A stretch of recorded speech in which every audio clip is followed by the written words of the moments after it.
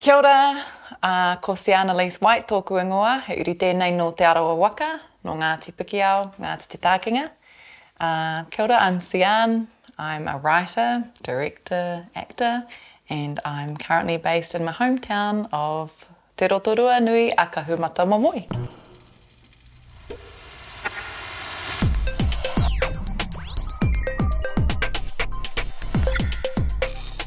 From a young age, I loved any type of storytelling. I used to just ask Mum to take me to the movies or always want to hog the TV. Loved theatre, loved musical theatre, pantomime, kapahaka, dance. And I would just always fall deeply into any type of story, whether it be film, whether it be a television show or a live performance. So that's when I sort of knew this was my lane, big time. You one of them blokes? Takes up surfing when they're middle-aged because I think it'll change their lives. I've surfed before. When? It's not the point. Well, kind of is. Right at this moment.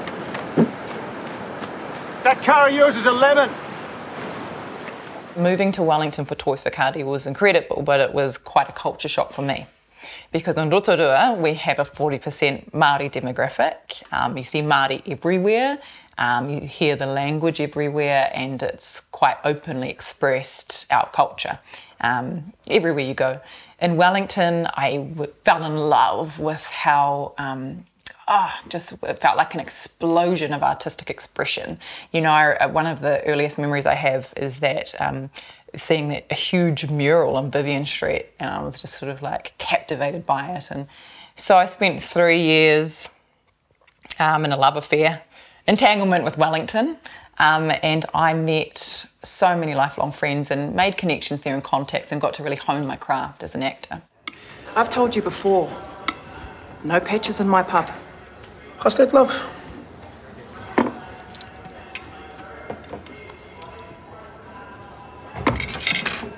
Why are your men following me? What do you want? A well-cooked T-bone would be nice. One of my boys dropped something in here. A duffel bag. That was yours. What was in it? Drugs. So you give some terrified kid a pile of drugs, send him into my pub, and now you're blaming me. Tender. Much better. Get the fuck out of my pub, Kingy. Now. Ooh, language. I am so interested in seeing complex female characters who are Māori be portrayed, dissected, explored, expressed in deeply intricate, well-layered and well-dimensioned, I should say, stories. However, recently I've been interested in action, thriller, and the complexities of our Māori men in roles. So I'm still sort of very much so into our Māori, but my sense is that as I develop and as I evolve, I will be an artist who has grown through the whenua of my whakapapa, but who no longer has to sing the song about it anymore because I will always be anchored by it, if that makes sense. So I'll be able to fly and, I don't know, venture into potentially one day comedy if I'm ever crafty enough to be gifted the opportunity to direct comedy or, I don't know, drama in the States, platform drama on, Netflix, Apple, Amazon, that has nothing to do with Te Ao Māori or women or men, or it's to do with souls on a journey or, I don't know, otherworldly topics and themes. But the point is that I think in this emerging part of my career, I'm being strongly birthed into the world as a creator through my whakapapa and through my roots. And so that's where I am at the moment. Where I will be, kare te mōhio, I don't know. But I hope that I continue to bring hope through my stories and that I stay as true to my voice and my journey as I can.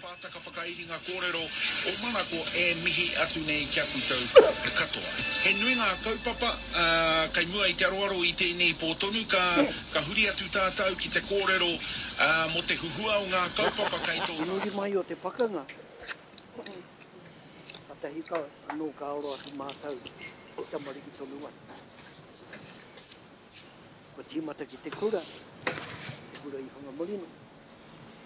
Ka tīmata te hoki mai, ngā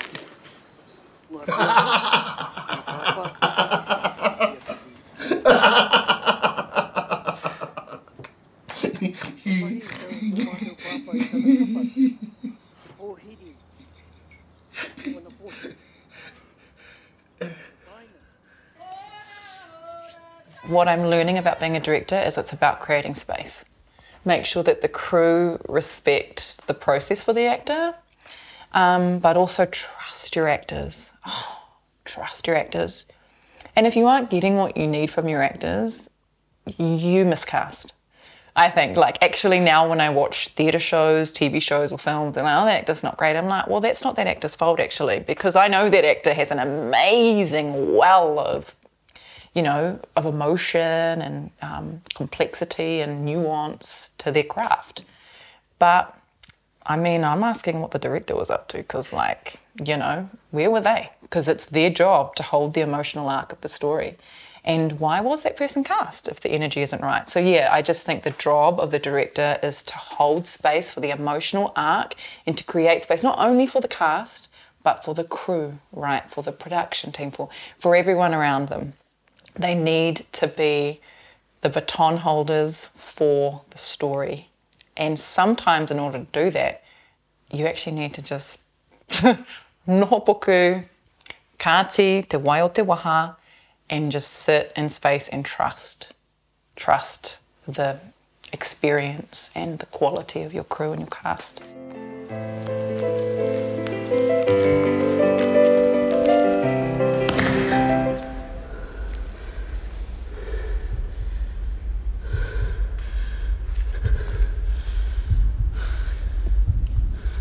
Stop! Thank you, pianist.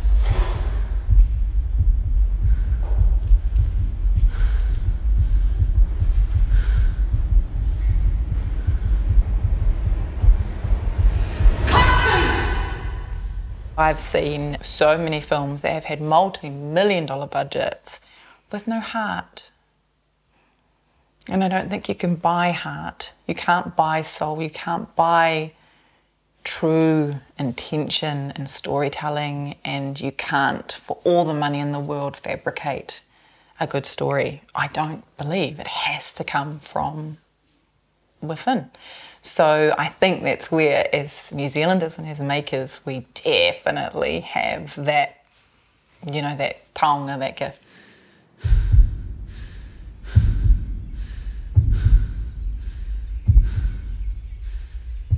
How the image comes to me, so I'll work with my DP, we'll storyboard, and we'll go through hundreds of images until we find the depth of field and the essence and the feel to the shot that I'm looking for in that moment.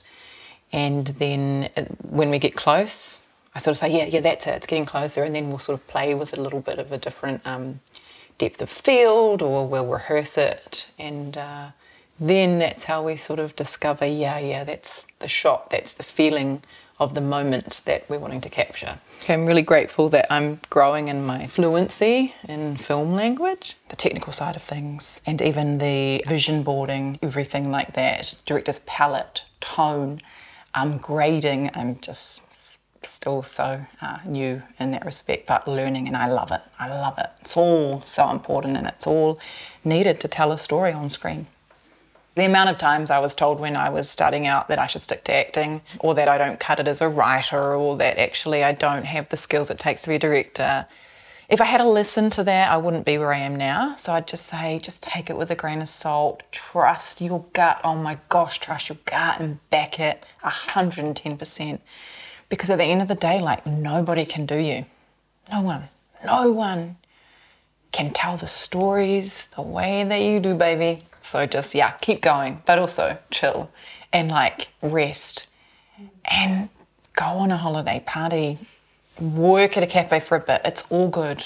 It all contributes at the end of the day. You go wherever you need to go and you do whatever you need to do to just fuel you as a person, because the more you are fueled and the more experiences you gain outside of the sector or outside of the world of like filmmaking, storytelling, the more those experiences will inform you and your stories and, you know, the way you're able to articulate those stories and see the vision clearly.